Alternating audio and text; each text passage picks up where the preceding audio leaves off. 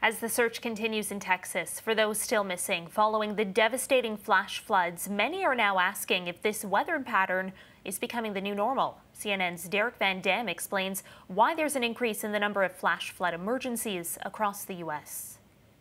So many unimaginable flash flood events have unfolded across the country recently, from the Texas Hill Country, where a summer's worth of rain fell from the sky in a matter of hours, to Chapel Hill, North Carolina, where up to 10 inches of rain fell, equating to roughly a 1 in 1,000 year rainfall event.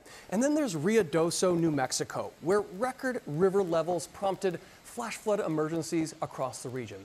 So why are we seeing this increase in flash flood events across the country? Well, it's thanks in part to our atmosphere being juiced up by this Bermuda high, driving in deep tropical moisture from the south. You're looking at precipitable water. Think of this as the amount of fuel in your car's gas tank. The more fuel you have, the further you can drive. The more precipitable water that the atmosphere has to work with, the more ability it has to produce these heavy rainfall events. And when it falls on a parched, very dry, drought-stricken landscape, just like what's unfolded here recently across the Texas Hill Country in New Mexico, that's a recipe for disaster. We call that weather whiplash, going from flood to drought or drought to flood.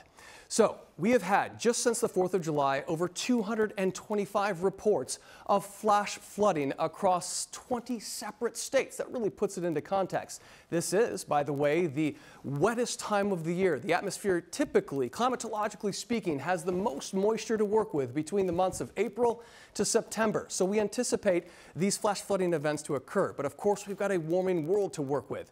And we have seen a marked increase in not only the intensity, but also the frequency of these heavy rain events, something we can expect to continue into the future.